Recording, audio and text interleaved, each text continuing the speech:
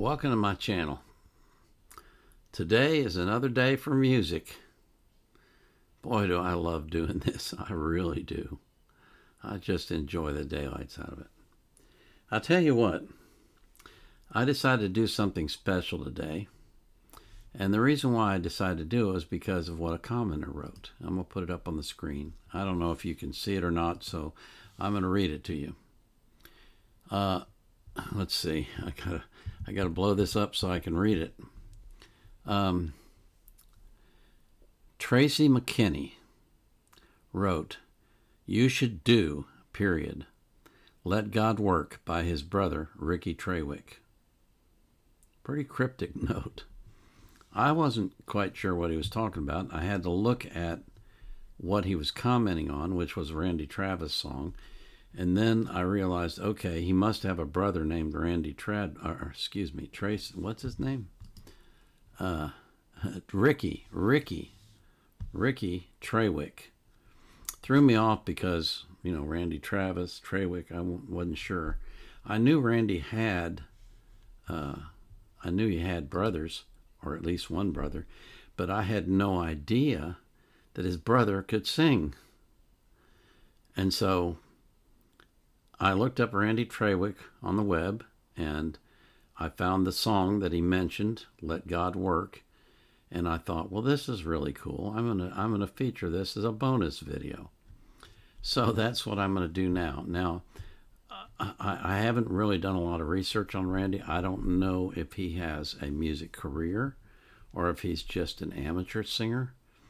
And it did spur some thoughts in me. I thought, you know, how life takes these strange turns. You know, here's his brother, who's one of the most popular and successful country singers of all time, and I've never even heard of this guy. Didn't know his name, didn't know who he was, didn't know he could sing.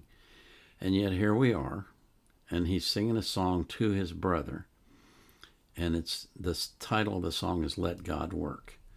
And I'm going to show it to you now, and Randy doesn't have a YouTube channel that I could find. I'll keep looking, but I didn't see one, so I can't put links in there. But I just thought, you know, especially if you're a Randy Travis fan, that this might bless you to hear this. So, thank you for coming to my channel. Thank you for watching my videos, and thank you for supporting the artists that I feature. I really do appreciate it. So this is Randy Travis's brother, Ricky Traywick, singing "Let God Work," and it says in parentheses, "Song for Randy." You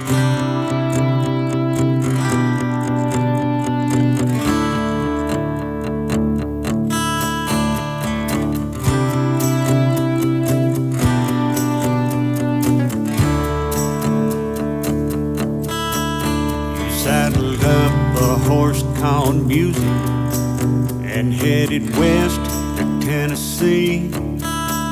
Played your real country songs for some suit and ties. They said, boy, you just ought to leave. Your new palace was shared with catfish and grease and a microphone under some lights. When your princess came, she changed her name, and you gave us the storms of life. Now, brother, be still. We all know the words, just let God work.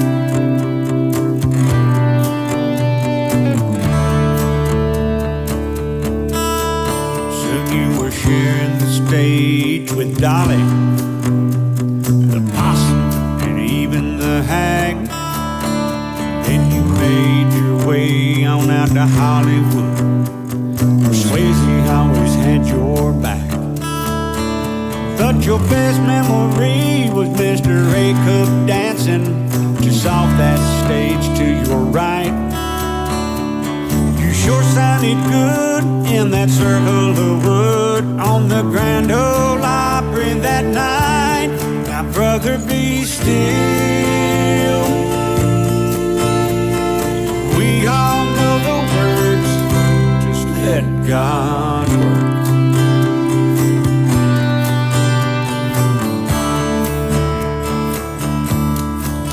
Now the legends are all disappearing. Music Road seems to have a deaf ear. Like Job, you are being tested, but look around, all your friends are here.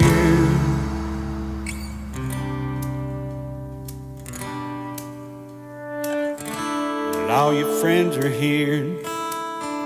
Just look around. Look around. Brother, be still.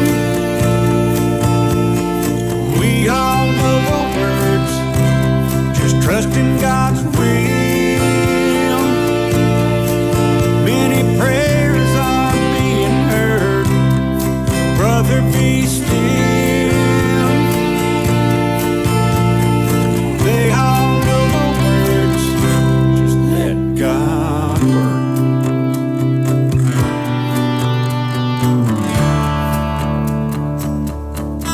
Let God work.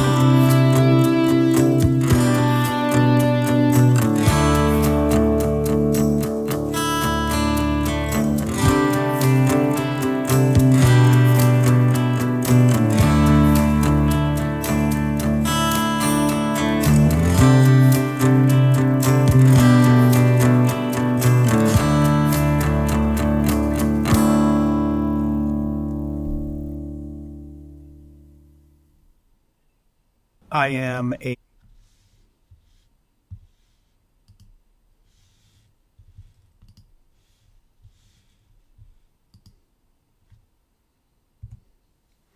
Wasn't that cool?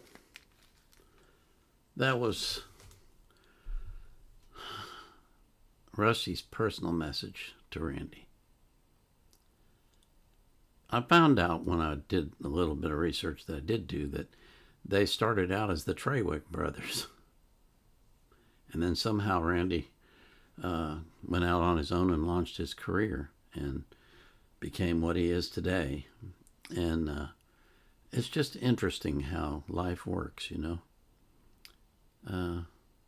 Ricky's voice is decent. I mean, it's a good voice for country western. Not, you know, not the not the quality of Randy Travis's voice, which is interesting because they're brothers, but a decent voice for country western, and he obviously plays well and sings well. But I just thought it was so sweet what he did for his brother, and I thought I'd share it with you because it was special to me. I got another one to do that I picked out. This was a song that I'm pretty sure Ricky wrote this song for Randy. But this next song that I'm going to do for you is a tribute from Ricky to his brother Randy. And of course, these were done after his stroke. And, you know, I really want to talk about this for just a minute. Back in the days of Jesus Christ, miracles were being performed left and right. People were raised from the dead. People were healed from blindness, leprosy, lots of stuff. It was amazing what was going on. And they say that we don't see those anymore, but that's not true. There's still miracles going on. They're just not talked about. The press doesn't bring them up. The press doesn't tell you about them. And people don't talk about it. And lots of people have lost faith in God and don't believe in God anymore. They think God doesn't even exist. And so miracles seem somehow to be like a thing of the past. But they still occur. And there's no doubt in my mind that under the right circumstances, Randy could be completely healed from his stroke. I don't know what those right circumstances are. I'm not God. And I can't answer the question, why hasn't he healed Randy, and why doesn't he heal you?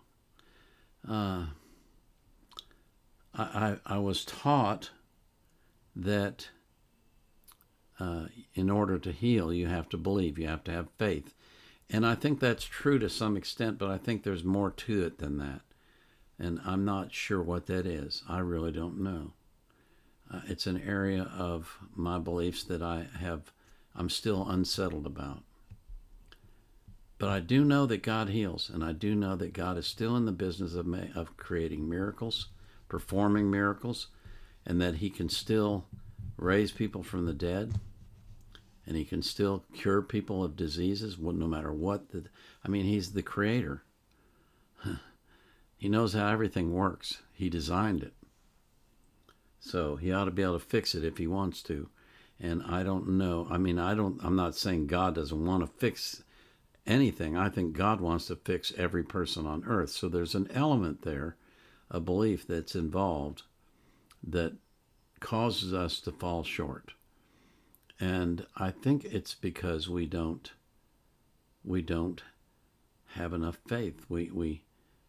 We're constantly doubting, we're constantly questioning, we're constantly wondering, is he really? Is he really? Would he really?